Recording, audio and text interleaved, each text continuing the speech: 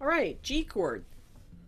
Usually played 1, 2, 3. Now some people will play this chord 2, 3, 4. If you learned it that way, good on you.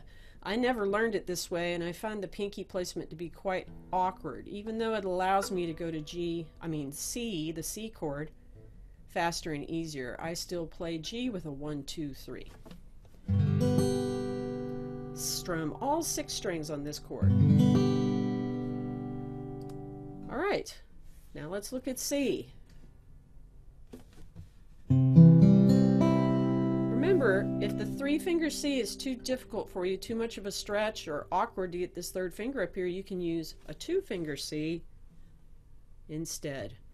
The 3-finger C should look like this, and we strum 5 strings. Should sound like that. All right, excellent. Next chord, E minor.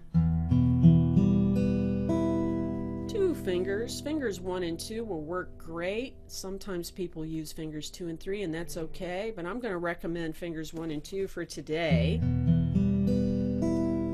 just because I think you might find it easier, and it's all about easy guitar today.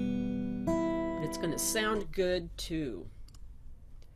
All right, here's the review, just all of our chords here. Now, I will have chord grids in my songs, so you won't have to memorize these necessarily, but of course, memorizing them will make your chord changes faster. If you can't play a full G chord, it's totally okay to just use finger 3 and play this one note right here. You can put your finger on fret 3, string 1, and you have an easy G. It's kind of like half of a G chord, and then you can only strum 4 strings. You still have a nice G chord, much easier than the 3-finger version. So that's your 1-finger G chord option. Then next is A minor, one of those sad minor chords. Notice how similar the A minor is to the C shape. In fact, to go back and forth between A minor and C, all you have to do is lift the 3rd finger or move it here. A minor and C, very closely related. They share a couple of notes in common. There's your A minor, and here's your C. Notice how similar they sound?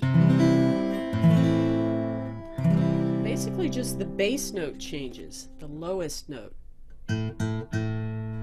This is just handy info. I give this to you for free. Hey, the lowest note of any chord is the name of the chord. A minor chord is called A minor because the A is the lowest note, so our open A string is the bass note or the lowest note. Alright, so if you're good with a C and maybe a little bit of a D7 and also an E minor,